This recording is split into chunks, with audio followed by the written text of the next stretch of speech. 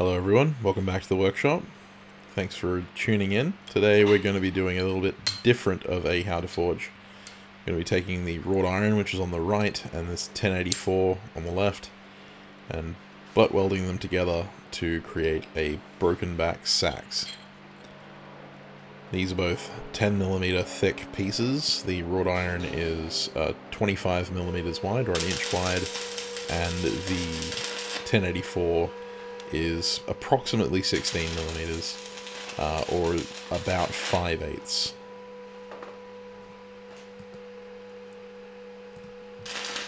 So using low hydrogen rods to weld this together, so that the tensile strength is going to be enough that we're not going to lose the billet off the bar. I often use high tensile, low hydrogen weld for my billets, or sometimes I'll use a dissimilar electrode, which is a stainless variant. Now we're going into the forge while it's still warming up, so the billet can come up to temperature with the forge, and I didn't film the first flux, but I did flux it before we came to this. It was just with standard glitz green borax from my local hardware store.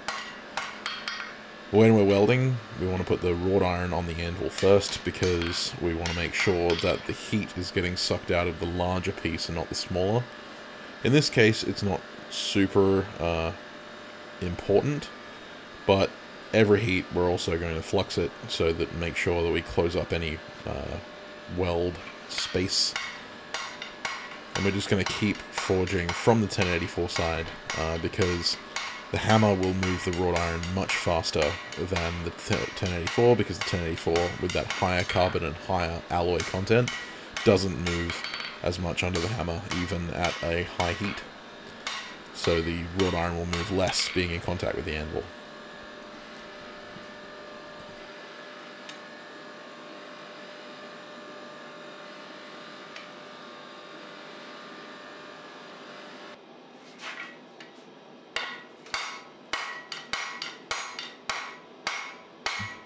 You'll notice that my blows are quite rapid and even, and I'm working from one end to the other. Obviously, I can't work side to side because it's quite thin, but I'm not working the sides until I get that weld truly secure, which takes about 3 to 4 welding cycles at a full welding heat, and then I'm going to start drawing it out.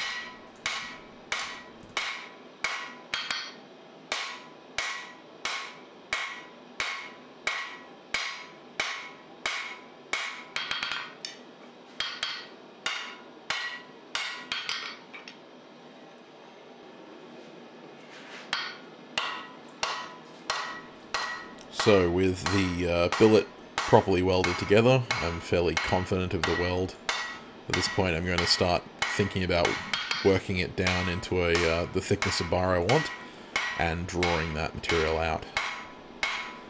At this point, during the heat, you should be able to see as it cools any delamination. If the steel or the wrought iron cools faster than one another along the seam, that means that you haven't got a successful weld. But as you can see here, the bar is all one homogeneous color. And now I'm going to use the straight peen, and I'm working from both sides down the length, and I'm also going to be creating a little bit of a distal taper from the very end that's attached to the handle down to the tip of the billet, and that's going to be helpful when we come to the preform of the knife. It's just going to save us a little time. Then we'll do a couple of cycles of this, and we'll be able to cut the tip in.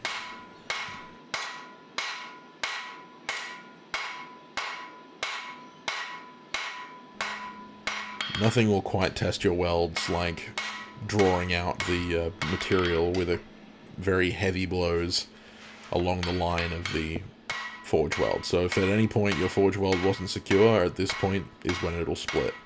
Fortunately, I didn't get any splitting and was able to draw this out to a nice even distal taper, and I about got an extra third material length.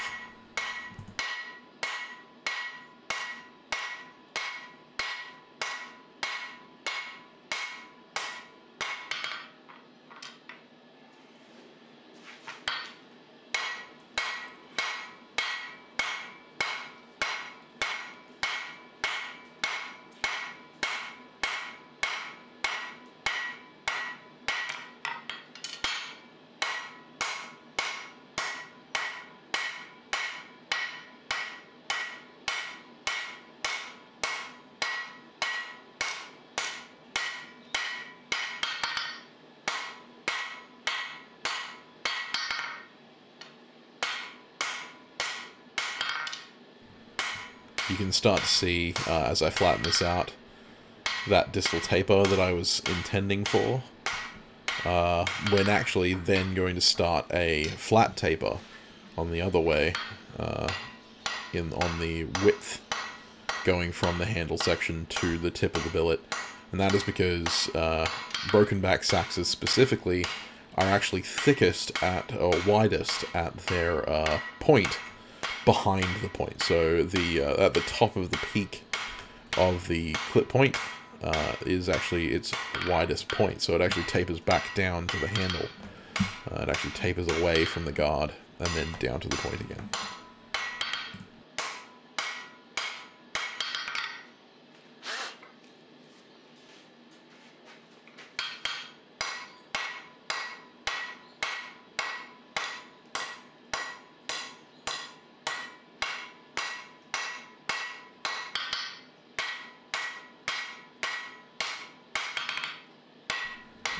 It pays to be careful to forge mostly from the steel side when you're forging these billets, because the more forging you do on the wrought iron side, as with the welding cycles, the wrought iron will move a lot more than the steel, so you need to make sure that you're moving the material mostly from the steel side. You don't want to thin out your wrought iron a little bit too much, and then you'll end up with an off-center seam, and you want the wrought iron for its character, so the more surface area you can give that on the side of the blade, the better. And we're just going to keep working that taper in. Again, we're working a distal taper and also a flat taper, but in this case the flat taper is coming back towards our stock hand rather than away from it like we would normally do with any other style of knife.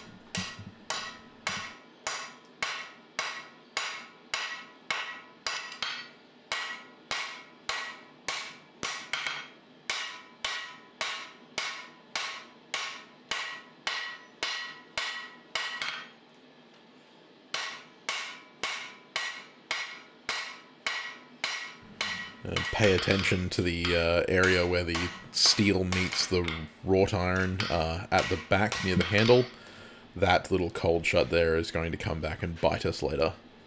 But you can see that nice distal taper and the flat taper as well. We're going to work that in just a little bit more. We're going to do it down the length of the anvil to try and keep everything a little bit flatter and straighter. But yeah, we're gonna regret having that 1084 be just a little bit shorter than the wrought iron. In the future, if I was to do this again, I would make sure that they're both exactly the same length. And it pays to keep your forgings as clean as you can. So, you know, keep the scale off the anvil. Nice rapid blows. And work it right down to a red heat before you put it back in the forge. Something to pay attention to, of course, is that wrought iron is very granular and does have a grain to it, full of slag and impurities, and will split on you occasionally. So you'll end up with a couple of delaminations occasionally, and it does happen on this bar a couple of times. It's to be expected. You don't have to worry about it too much. Just bring it up to welding heat, put a little flux on it, and hammer it away, and it'll normally disappear pretty quickly. If you move the material at too low a heat, if you try and do too much moving rather than planishing or bending, you will get delamed.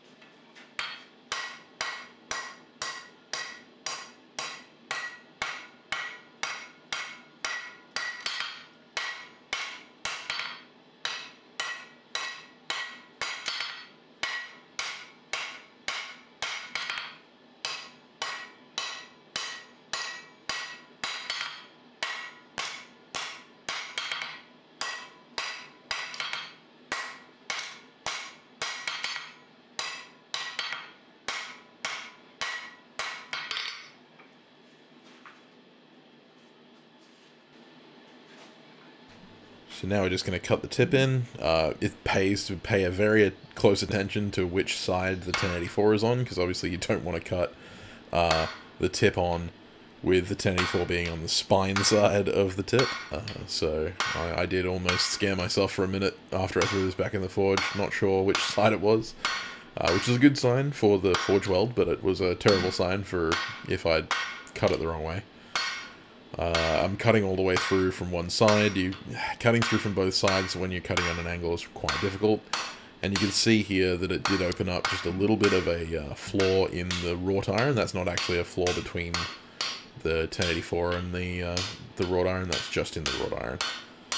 And we're going to be careful about cutting it off. We don't want to cut into our hammer face with the hot cut. And this will put some stress on that tip weld, so if the welds aren't good, that tip would have split from the wrought iron, but luckily we didn't get any.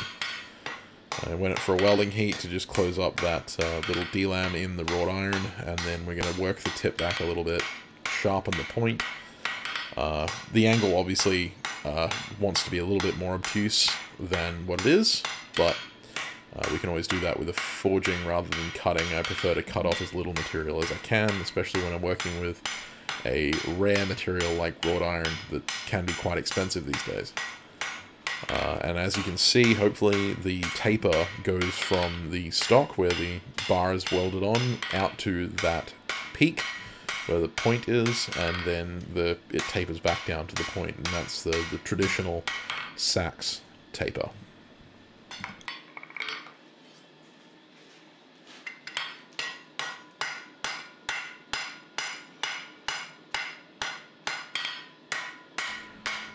Forging in the point like this will also put a lot of stress on your welds, so if you find that it is splitting at this point, it's a really good idea to try and chase that out with some welding heats. Sometimes the billet will just fail and you'll have to start again. You know, that is the nature of working with wrought iron, especially. But I was lucky in this case that I didn't have that.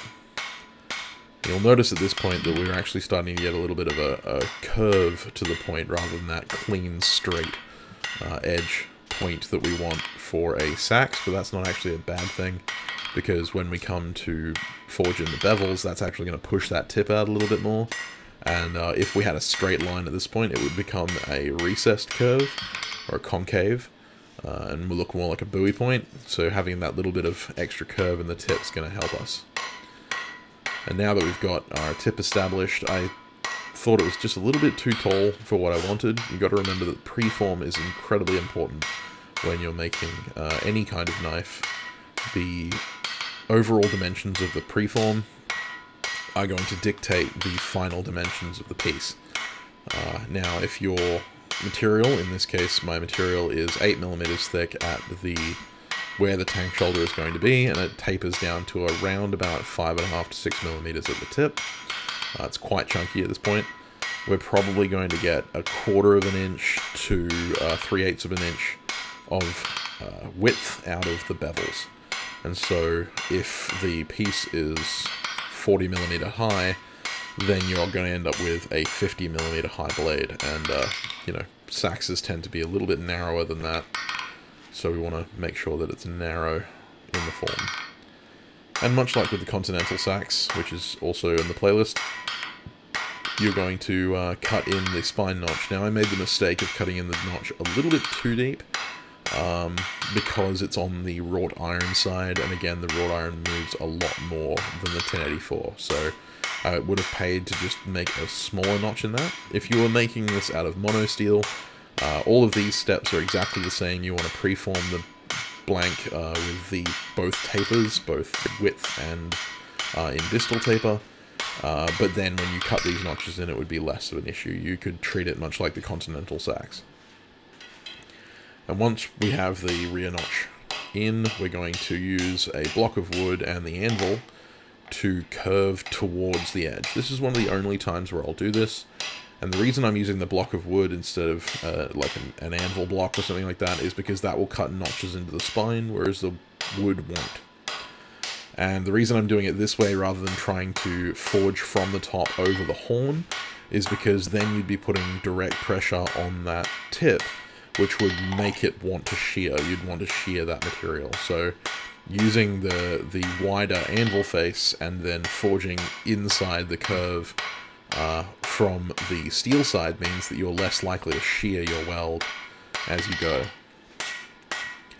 And so now I'm just planishing out that spine to give us just that little bit of extra curve in the edge. And that'll guarantee that when we bevel, it's going to come out straight, and that point is going to come out as that nice Brokenback Seax point. I apologize for not having it on in frame for the first few blows, but forging the bevels are done exactly the same as the beveled tang Continental Sax that I did earlier in the series. I'm working from the heel at this point, not trying to create a plunge cut because the tang itself will be beveled.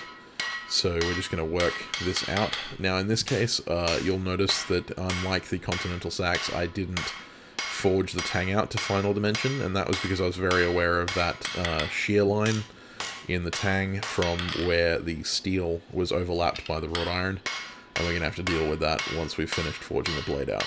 But for now, we're going to use our my English cutlass hammer, which is my favorite hammer, to forge these bevels out. And this is going to be a full flat ground blade, so it's going to have a bevel all the way from the spine down to the edge. That doesn't mean that we want to forge all the way from the spine down to the edge. We actually want to make sure that we're forging from no further than 3/4 of the way up the blade down to the edge, and leaving a little bit of a flat at the top, because that means that we're going to maintain our spine thickness and maintain that distal taper. If we cut into the spine a little bit too much, then we're going to thin the blade out completely, and that's going to ruin our overall cross-section.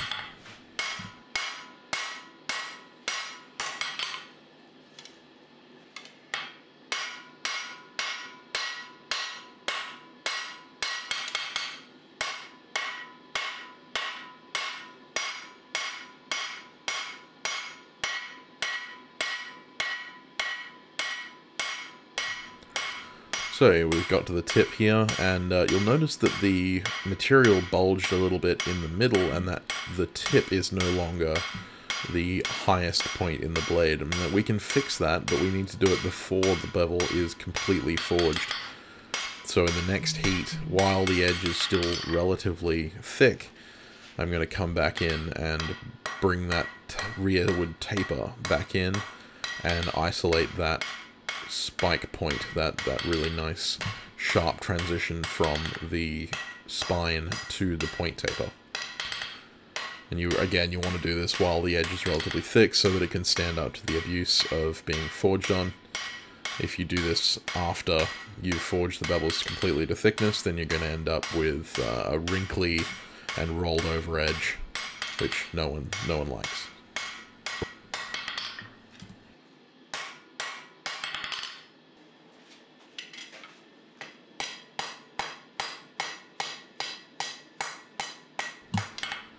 Just delineating that transition between the point taper and the rearward taper of the blade. This is a really bad time in the forging that could go wrong, that you could get a split in the weld, and it's almost impossible to fix at this point. If you're forging this out of monosteel, this step goes as easily as forging the point on anything else.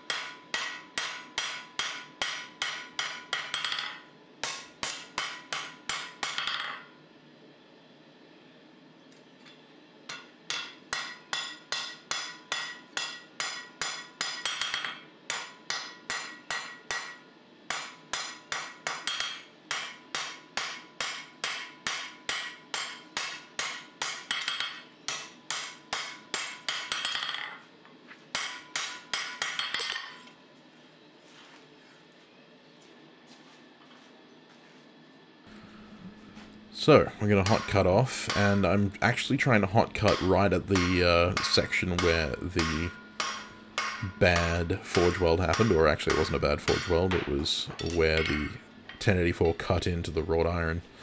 Unfortunately, I didn't cut back far enough, and so we're going to find out that that tang section is going to be a little bit difficult, but that's going to give me an opportunity to show you how I fix certain mistakes. The second mistake I made was doing exactly opposite of what I was talking about earlier when forging forging the wrought iron backed steel. Normally you would want to put the wrought iron on the anvil and forge from the steel side, but when it came to this section, I was actually deepening the rear tang notch by forging with the tang notch on the anvil face. So I'd actually be better served forging from the tang notch from the wrought iron side down onto the anvil face like this, because that actually makes the wrought iron move less, funnily enough, than if I did it the opposite way around and I wouldn't deepen that tang notch. Normally I don't want that deep of a tang notch on my blades. The Continental Sax, again I refer back to that, has a better demonstration of how to cut in a tang. In this case, I had a severe difficulty trying to get a edge notch, the edge tang notch, cut into this, because every time I tried, I would end up forging onto the wrought iron. And you can see that that split has opened up where the wrought iron has overtaken the 1084 from where we originally had the weld. And so I used a welding heat to try and close it up, but it just didn't close. But that's okay, because I was planning on welding on a tang extension on this anyway, because I didn't quite have enough material to make a full-length tang for a through-tang construction. So what we're going to do instead is we're going to cut that material off, and I'm going to weld on a tang extension, and I'll show you how to do that in a minute.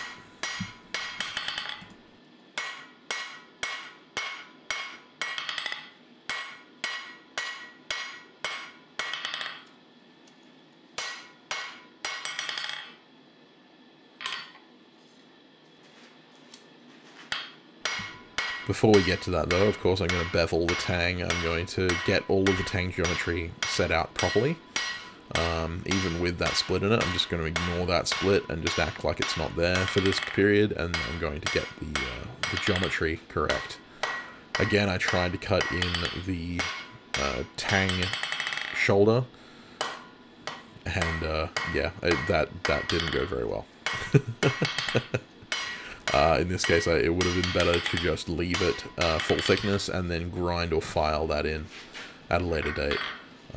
As you can see here, I go to cut it in using the standard technique that I used for the Continental Sax, and unfortunately all I did was manage to deepen the tang notch on the wrought iron side, because wrought iron moves like butter, whereas 1084 does not. So that's my bad. I left it at that point, so because I knew that I could grind a central tang that was still going to be thick enough to withstand abuse from that material, and you know, just called it a lost cause at this point. But it is something to note for the future.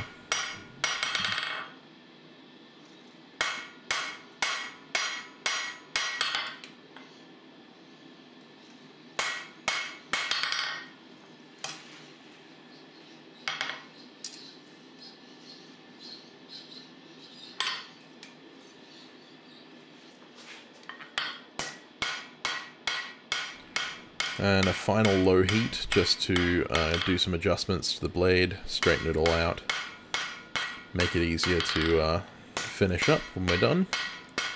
We are going to be reheating this blade after we weld on the tang extension anyway, but this just means that we can have an opportunity to dress our geometry.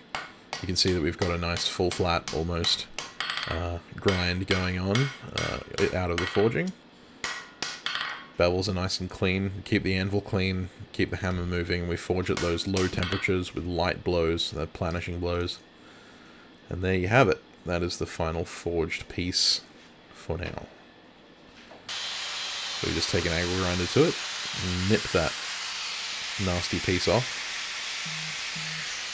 And then we're going to take it to the grinder and grind the tang shoulders in, make it up even, and we're also going to bevel the end of the tang ready for welding.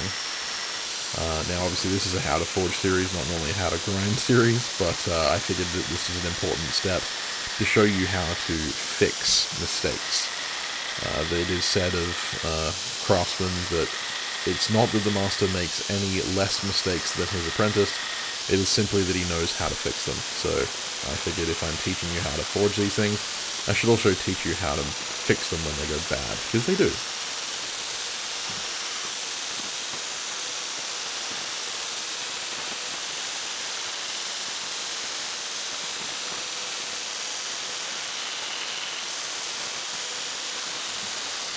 Again, I wouldn't normally have tang shoulders this deep on a blade like this, but unfortunately, due to the forging, that's the way it is. It's still way thick enough and wide enough to withstand most abuse.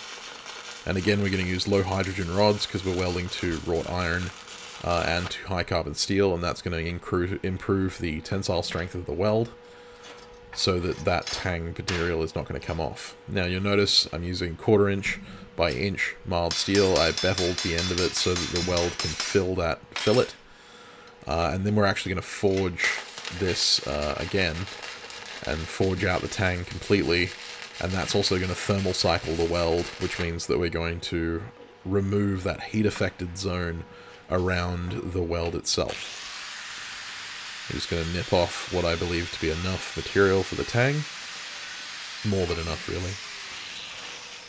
And then we're going to go back and forge it. And we're just going to forge it like it was a standard piece of the material originally. Tang extensions are by no means a sign of a bad craftsman. I know several mastersmiths that have done tang extension weld-ons. Many people weld on thread for when they do pommel nuts and stuff like that. As long as the weld is not right across the shoulders where the guard is going to meet the blade, which could be a weak point, generally speaking, you're not going to see much stress inside the handle material, especially if it's mounted properly. So I'm not worried about that welded section in the middle of the handle. And like I said, given the original amount of material that I had access to, I was still going to have to weld on a tang extension. This just meant it just ended up being a little longer than I expected. But as you'll notice, given the high tensile strength of the weld, and also because I'm thermal cycling it during the forging, that weld is holding up fine. It's not splitting, it's not cracking. If I did notice that it was splitting and cracking, I may go back and replace the low hydrogen rod with a dissimilar metal rod to try and improve the contact between the wrought iron and the mild steel. Because wrought iron, with all its slag and impurities, tends to leave pretty nasty weld slag behind, and that can inhibit welding.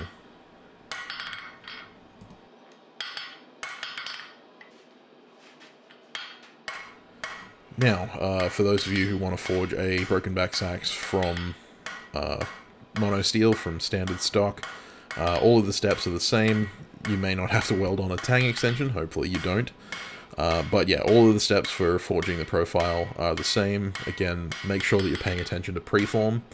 And if you're interested in forging a Brokenback Seax, I highly suggest you look at my Forging a Continental Seax video, which shows you how to forge most of the tang components and that kind of thing in more detail out of mono steel rather than with this tang construction. They are basically the same. The main difference comes down to the point, which is why I added that little extra flair of forge welding the wrought iron to the 1084, because it is a more traditional construction method, although most of the time they would use various forms of wrought iron or pattern welded steel as the spine bars. But yeah, it came out really nice.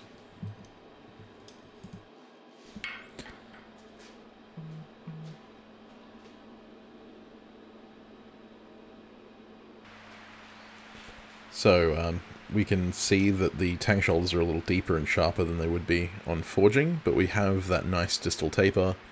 We also have the vertical taper from the tang shoulders to the delineation point between the main blade and the point.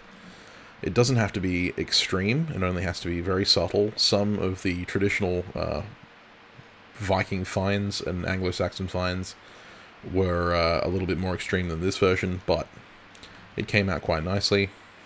Thanks for watching.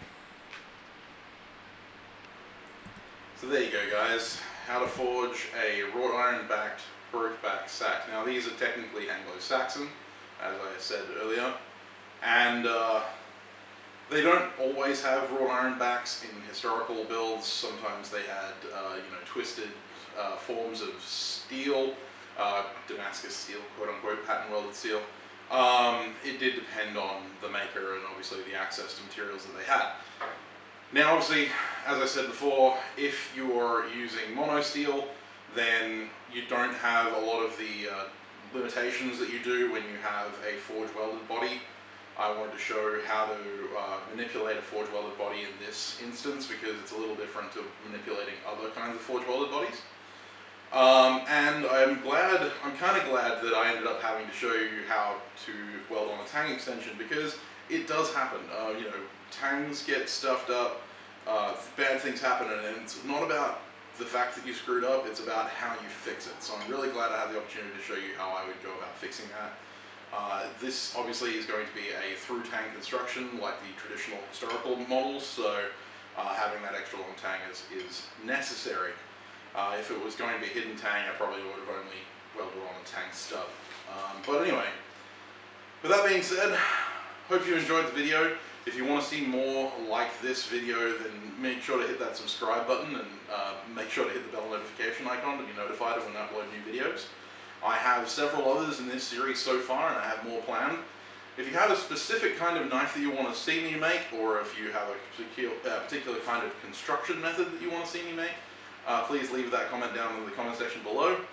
Also, if you want to help support this channel and help me make more awesome content just like this, feel free to join this list of wonderful people, my patrons, who allow me to make this kind of content and improve the audio quality, the video quality, keep my gas in my forge, the hammer in my hand, and keep me able to make this kind of content for you guys. With that being said, I'm going to jump off now. I hope you have a fantastic day. I'll be live on Saturday. I always am. I'll see you then. Bye.